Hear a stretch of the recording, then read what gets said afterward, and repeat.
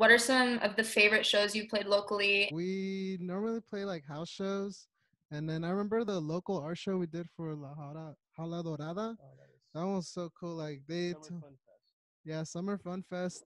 We played for an hour, and we thought it wasn't. I mean, we knew we could do it, but we didn't know like people would stand there that long for our set for For an hour. sure. Normally like people have a small, short like attention span, but it worked out, and then they paid us too, which was cool. Like I think it was like our first paid gig too. Yeah. And then there was another one that happened last year, which was the Paint Booth Festival. Mm. That was sick.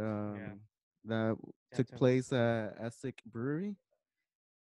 Yeah, so last the Paint Booth had their 1 year anniversary, and we were invited to perform along with other sick bands.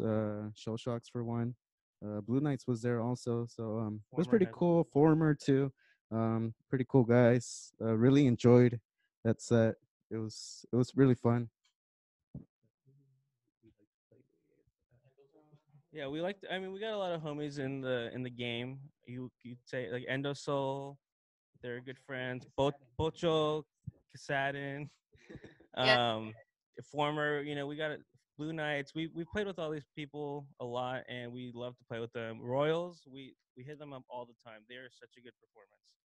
But so that's basically who we play with a lot. I don't know.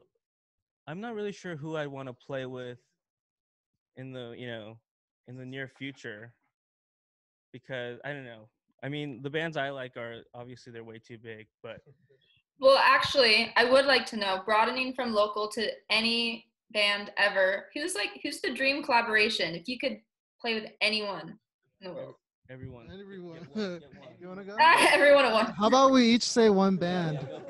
Yeah, or two or three, please. Yeah, I want to hear from everyone. Okay, so first of all, Tropa Mágica, they were first called The Commons.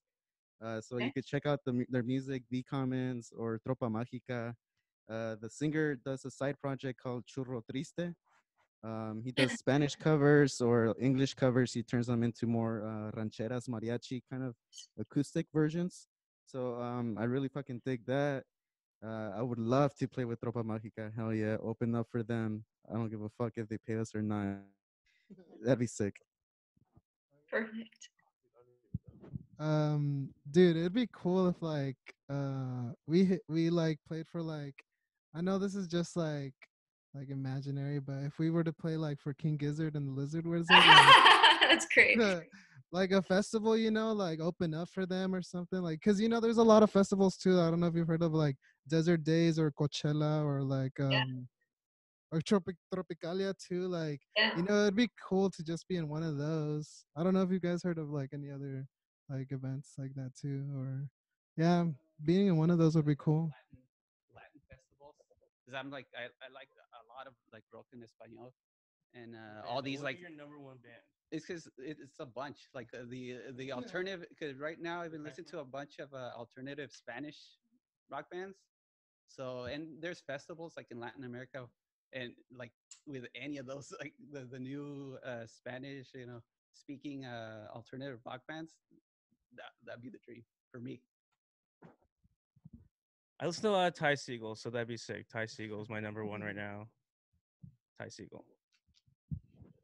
I guess right now for me, it's Momdu Mokhtar, some guy from Africa. He shreds. Shreds. Yeah, he shreds. Oh, yeah. Plays.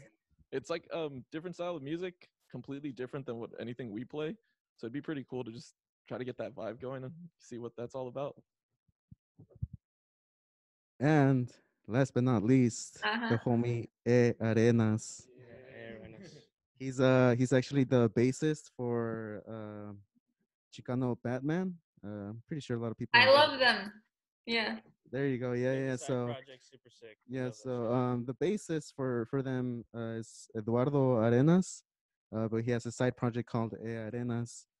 He's pretty cool. He has some sick cumbia songs. It's a little progressive, fucking sick. Would like to open them for them one time, two times, a lot of times. If you could interview any artist or band, who would it be? What would be one thing you ask them? Oh man, I love the Gorillas, and they're really sick because it's like Damon Arbon, and I know he works with a lot of people, but he's like the mastermind behind it. I think I don't know what I'd ask him. Just like how his creative process, how he makes the music he does. It's insane how if you really listen to Gorillaz albums, how many pieces there are to them, and he mixes so many genres. And he's like one of my number one inspirations too. I'm just really impressed with his work, and he would be someone I'd love to talk to you about that stuff. Super cool guy. Sweet. Me, well, he passed away a couple of years ago, but Gustavo Cerati from Soda Stereo. Um, God, he's my favorite musician and guitar player. So what I would ask him was like lessons, be like, and how he comes up with lyrics too, because like his lyrics are like my favorite. Him and then Enrique Bumburi too, because he's also one of my favorite lyricists too. So just like advice on writing, composing, pretty much composing songs and stuff. So those are the two my guys. Can't really think of anyone right now, to be honest, because there are a lot of artists out there. But maybe Chicano Batman. Asked him like how does it feel to be a band that's like in an underrepresented like country. Like how does it feel, or like um something like that. Along the lines of like both political and like something like that. Because I remember like thinking, we're all Mexicans, and like who the hell's gonna listen to us? Like we have low money, and like the scenery is not that good here, but we make what the best of what we have. Absolutely. So something like that. Yeah, I guess for me it'd be Stevie Ray Vaughan. Obviously he's dead, but yeah, he's my favorite musician overall. And there's one thing that's attracted to my music, to his music. It's you get that feel from his music, and I would really want to know like how you can get the crowd to get that feel with you. If I could ask him that, it's like how you can get a crowd involvement when it's all slow and quiet, but yeah, everyone's still 100% invested in you. It's a pretty good question. I probably go back to my roots, and probably ask any artist that was probably like in the genre of like Spanish oldies, romanticas. So it could be Leodan, Jose Luis Perales, Jose Jose. Just those old timers. That they really spoke from the heart, and then you could also see them through their expressions and live performances. Yeah. Their expressions that they use with their hands. You could really tell that their lyrics and their music came from directly from the heart. And I would ask them how they found that inspiration, and like how would they find that inspiration during these times? Because times change all the time, and time. But somebody, another person that I would actually want to ask a question or various questions would be the lead singer for Maldita Vecindad. Uh, what would I ask him? Damn, how his energy on his live performances. I really admire the way that he expresses himself as well. So would I? I don't know what I would ask him. I would ask him a lot of questions, but damn, inspiration basically, or just how is he doing? How's his life doing so far? Is he doing good? Like Yeah, for real. you want a friend? You want to have some coffee? I don't know. How are all you doing, by the way? Pretty good. Yeah, we're good. Everyone's healthy, as far as I know. Yeah, we still jam every once in a while when we can. So, pretty good. Good to hear. And thanks for sharing, all of you. The next fun question is name one of your favorite albums. Name your top favorite album. Top favorite album Oh God. ever? Like ever or right now? Oh, Get my phone. whichever answer has more of a story that goes with it. Um, let's see. It's actually a compilation album because, like for example, like I said, Soda Stereo. It's probably my favorite band of all time. Mhm. Um, before I heard of him, I heard like a song or two on the radio, and I was like, oh, what's this band? And I found it at the back when they used to sell CDs because I'm old. So I remember when I would go to the stores and buy CDs. Yeah. I found the aisle section where they had the Soda Stereo, but I just went straight for their compilation because I wasn't sure like what album to choose. So I just got that one.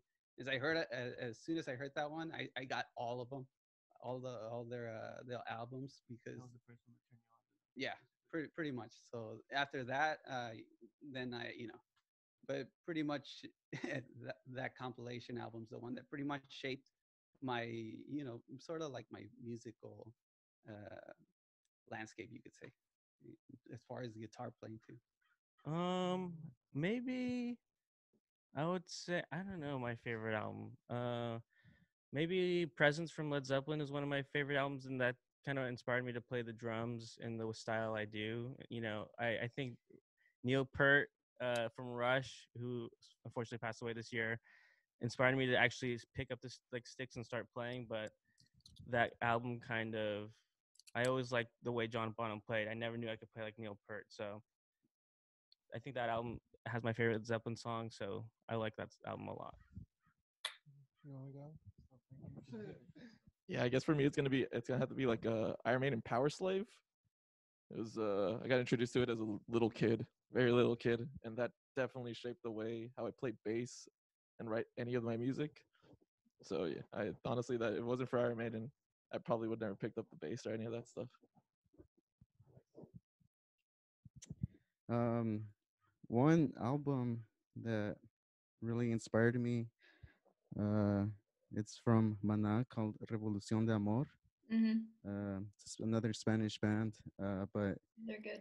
yeah, they're pretty good.